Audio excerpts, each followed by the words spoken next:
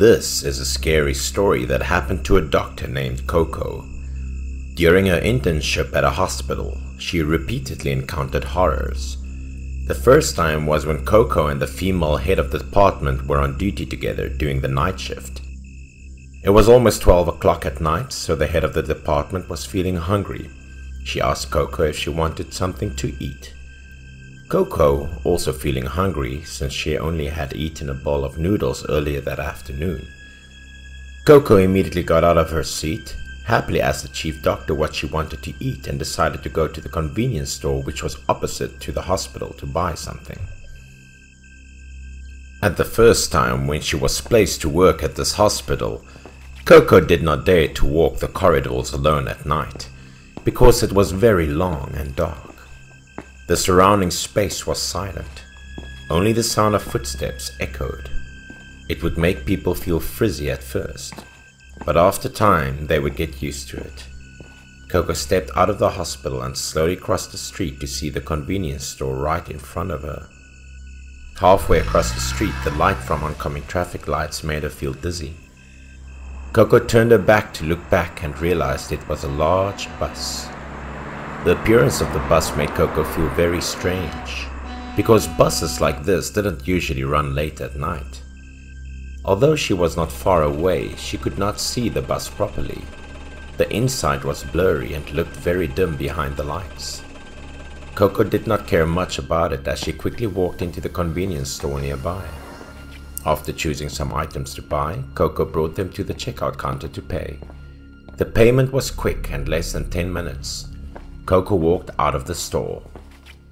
Standing right opposite the hospital, Coco suddenly saw the blurry bus parking in front of the hospital gate, as if it was waiting for guests.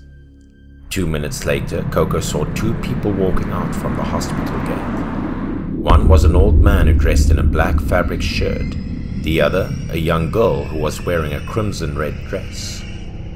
After the two of them got into the vehicle, the bus turned around and drove away. Coco returned to the office. She did not know that there was a bus stop in front of the hospital gate, so she immediately asked the head of the department to confirm this new information. The head of the department also said that there was indeed a bus stop in front of the hospital gate, but it usually finished at 9 o'clock at night. At this point, Coco blurted out what she just witnessed. The head of the department did not believe her. She assumed that Coco was mistaken, because there could not be any buses running at 12 o'clock at night. Coco once again firmly asserted that what she saw was a bus, and that there's no way she could be mistaken in its appearance. When she finished listening to Coco, the head of the department seemed to remember something, and looked like she had a bit of a shock on her face. Coco became aware of this, which sparked more intrigue in her mind as the head doctor's strange expression made her feel subconsciously scared for what's to come. The head doctor didn't explain anything. She suddenly got up and walked out. At the same time, she said that what Coco saw reminded her of something. Seeing the head doctor's strange appearance, Coco could not help but follow her curiously. In the hallway, the head of the department was walking and recalling a month ago. There was a nurse on night duty, and she also saw a bus stop in front of the hospital to pick up passengers. The head doctor was suspicious of something. She immediately led Coco to find the nurse who was on night duty and asked if there were any patients who died tonight. The nurse on duty immediately replied that 2 patients had just passed away. She also felt strange, for some reason, as the head doctor took care of the deceased patient. After getting the answer, the head of the department continued to ask for more information about the 2 dead people. The nurse on duty was surprised and said that the 2 had just passed away were an old man and a young girl. Due to their critical illness, the hospital was unable to treat them in time. Coco was surprised to hear this and immediately confirmed whether the 2 deceased were a person dressed in black and the other wearing a red dress.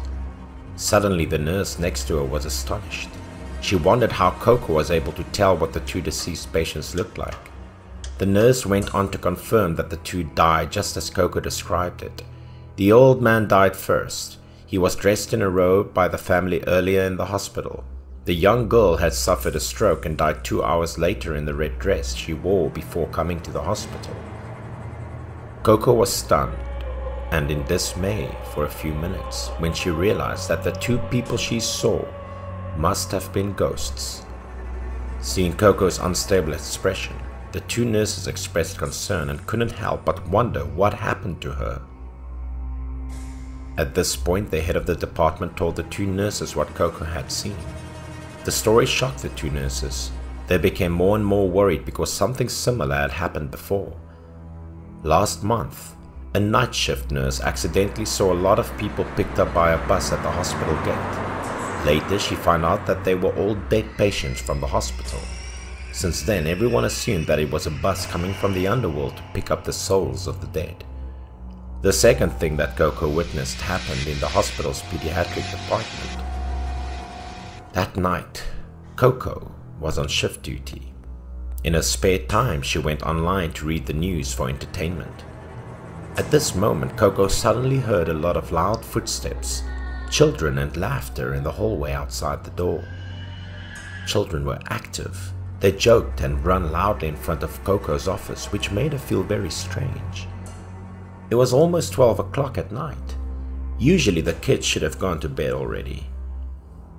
Out of curiosity, Coco decided to go outside and take a look. She opened the door, leaned forward and looked out. The lights in the corridor were switched on alternate. There were dark and light spaces. Coco looked into the direction where there were footsteps and children's sounds, but could not see anyone. Coco turned her head to the opposite direction, still unable to see anyone. She thought she must have misheard something, so she intended to go back into the room and then close the door slowly. However, when Coco was about to close the door shut, from the end of the hall there suddenly came a burst of children's giggles. Coco immediately stepped out and suddenly saw a figure of a boy running across the corner of the dark corridor. Coco did not think much and quickly chased after the child to see what he was up to. She ran to the end of the hallway and then turned into a dark corner of the hospital. Finally, Coco saw a boy standing by the window. Coco walked over and gently told the boy to go back to the resting room.